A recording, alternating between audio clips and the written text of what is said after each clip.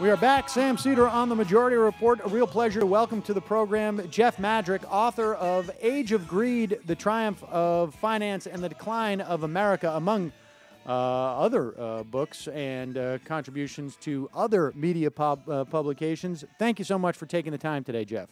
My pleasure. The title also says 1970 to the present. I just wanted to point out. Well, let's we'll get to that because this is I guess in the annals of American history, a relatively recent phenomenon. Not so much greed, but the triumph of greed and finance. Let's start with the question: what is finance supposed to do? What is the financial industry supposed to do for a country, for a society, and what has it become in a sense? Good question. The primary thing it is supposed to do is allocate the nation's savings to the nation's business, to productive investment. Some of it low-risk investment, low-risk business loans to keep companies going, the old thing the commercial banks used to do. Some of it riskier ventures, new ideas, new expansions, new companies through equity, stock, and other new kinds of securities. Of course, secondarily, it provides a way for much of America to invest in business in America, and that's no small matter. We can invest our money, but that has to be a fair investment and and in my view, regulated kind of investment. What's happened is we've misallocated this capital, and I know you're going to get to that. We've been misallocating this capital since the 1970s. All right, so finance is a crucial industry for any type of growing or functioning society, but we have this misallocation now, and what is that a function of? Well, I think that's a function, and I trace this in a book. It's always hard to write a longish book and then capsulize it very quickly. But I trace it to what was basically an assault on government in the 1970s that was victorious.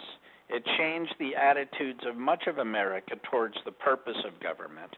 It made much of America want to limit government and allowed much of America to condone a deep, philosophical, profound deregulation of the financial business. And that began in the 1970s, not in the 1990s or the 2000s.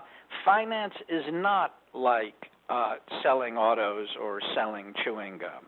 It is a very special kind of product, subject to all kinds of whim, manipulation, and speculation.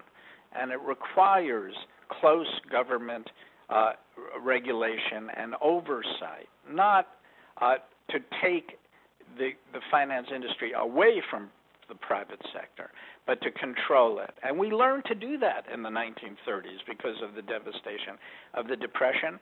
And because of this change of attitudes and then the focus of business and finance in particular on gaining political power, those regulations got rolled back either in letter or in spirit.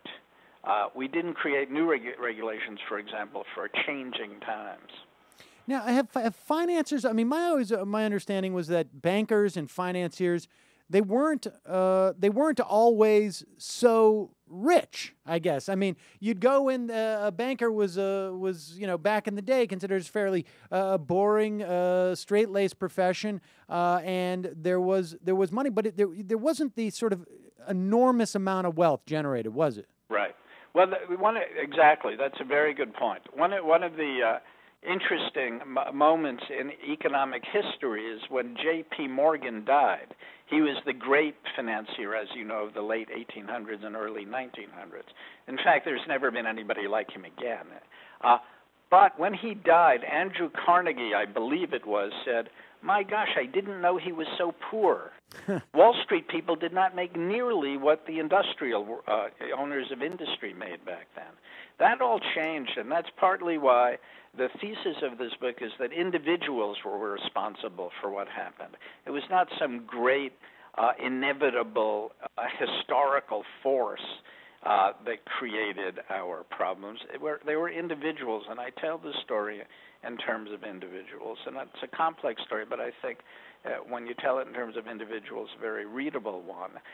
People began to get very rich by taking advantage of ever-loosening regulations, and this led to bad decision-making, loans to third-world countries which were crazy, takeovers of companies which were crazy at crazy prices that resulted in a lot of pressure on cutting jobs and even R&D, but made billionaires of leveraged buyout specialists and takeover specialists. Crazy investments by savings and loan institutions that were deregulated in one of the most, forgive this word, but one of the most idiotic pieces of legislation in 1982 America ever produced. And in the 1990s, we all remember the high technology fantasies. We would sit around and say, these are fantasies, and it would go on and on. Why? In large part, not in small part, in large part, because Wall Street people were making so much money issuing securities to launch these companies at high prices for which they'd make 5 or 7% that day of that take. And on to the housing craziness of the 2000s.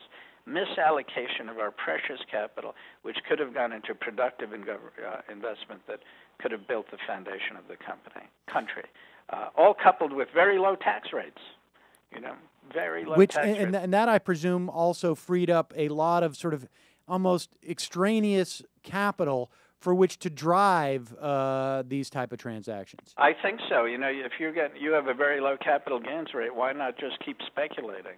Why not keep investing this money for the short run and make these big gains, especially if you have a little knowledge about what's going on or a little, you're tied to a group that might know what's going on. And in particular in the early 2000s, you can borrow, if you're a big company, at very low rates, leverage up your equity, just like we all do with a home. We put 10% up for a home.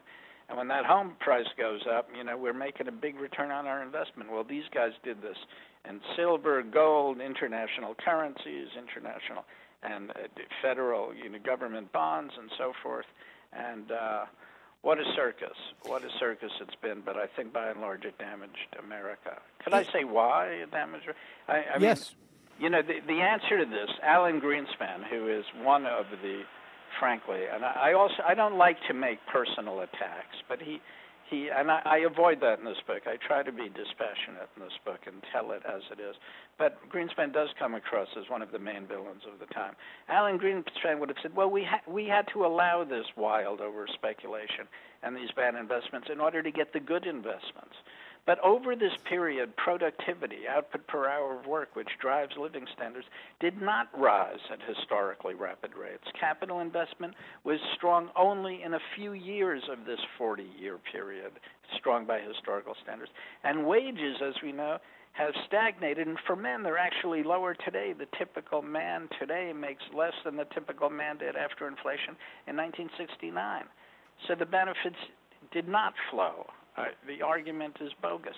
I've also read, and I believe it was in Jared Diamond's Collapse, that the great societies of the past have essentially collapsed when finance hit a certain percentage. I believe it was in the upper 20 percentage points of the economy. And is that simply a function of the fact that there is so much wealth that is being misallocated, that is in some way been taken out of the real economy and created almost a secondary economy, which is creating a tremendous imbalance within a society? I believe there's some truth to that. I don't believe there's enough empirical information to say there is a specific cutoff point in societies when, we go over the top. I do believe America went over the top. There are two ways of looking at it. One way is almost a Marxist way of looking at it. The economies run out of good investments, so they make these crazy financial investments, games people play with each other. The way I look at it is somewhat different. People played games with each other, not because we ran out of possible productive investment in the economy, but because it was so much easier to make a lot of money in finance. You didn't have to take the risk and undertake the long-term unknowns of regular investment, the way capitalism should really work. It was just easier, especially if you could cheat. And there was a heck of a lot of cheating and lying and manipulation and inside information over these 40 years. And so, your book does focus intensely on individuals like Walter Wriston and Boesky and Greenspan, and I think it shows that this is not a natural phenomena. I mean, it takes individuals, but on some level, there has to be a context, and the enablers who have allowed this to happen. And when we think about the reason why we organize as a society, why we have governments, is to ensure on some level that we do have allocation of resources that benefits the most amount of people possible. And right. and so what can we do? Where was the context? Where were the enablers? Where was that problematic? And what can we do to sort of to fix this? Well, I think the enablers, frankly, we have to blame ourselves to some degree.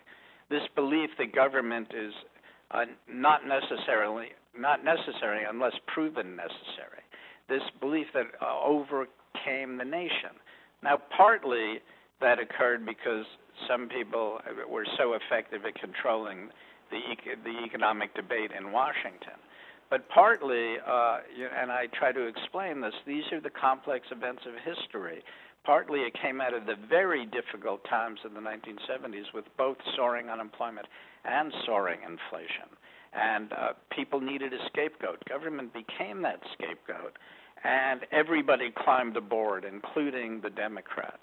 And pretty soon deregulation and weaker government became the order of the day. I teach kids still believe that. They say, why should government get in the way of private markets? Even after this devastation we had, it became deeply ingrained in us, and people took advantage, and leadership nobody effectively rose, or few people effectively rose to counteract that. And I think President Obama has not been sufficiently effective. People always say, why don't we get the reforms we got after the Depression or during the Depression, the level of reform? And I say one reason is we avoided that Depression because of the lessons we learned. We avoided the severity of it. So people are not so scarred and hurt, although they are very scarred and hurt. But secondly, we don't have FDR. Individuals make a difference. FDR took on the battle, took on the fight, and told it like it was. And he made mistakes, but basically he was willing to do battle and be a leader. I think if I have one message for people, and if this book has one message, and it's a book of stories. I mean, history is a story, and I try to make it a narrative that I think is an accurate one. But Americans should not sit back and think we're just going to muddle through and be okay. Nations don't necessarily wind up okay. We've got to start taking responsibility for this mess much more seriously. And I know you have to go. I have one final question, because one thing that strikes me over this 30-year period, and particularly in the last 20, is this notion of money and greed almost as an ascendant value in our society. Do you think that this was a function of the tremendous wealth that was generated in the hands of a few, and it created a sense that money became more relevant in people's lives, more important to accrue, more of a status symbol, or yes. or vice versa? Yeah, I think that by and large we became a culture of money. We can't, I can't imagine, who could have ever imagined that people would get on television and claim our problem is that teachers make too much money, as they've been doing during the recent raucous in Wisconsin and elsewhere. It is just unbelievable, abusing teachers.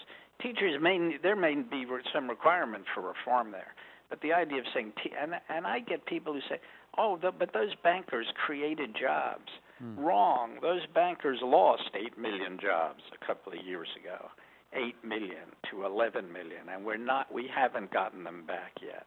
So we really got to wake up here. A capitalist free market system is great, but it is only one sphere of an economy and a social system. There is another sphere, the cooperation government sphere, and they've got to work together. In the last 30 to 40 years, this competition business free market sphere has pushed out and denigrated the idea of cooperation. And the societies that are going to succeed in this century are the societies that understand the value of cooperation and mix it with the value of business and the great creativity and energy that business can release. Jeff Madrick, thanks so much for joining us. The book is The Age of Greed, The Triumph of Finance and the Decline of America, 1970 to the present. We will have a link to that book on Amazon at majority.fm. Thank you so much for taking the time today. It's a great read, and it's an incredibly, I think it's the paramount issue of our day. Thank you for reading it, Sam, and thank you for inviting me.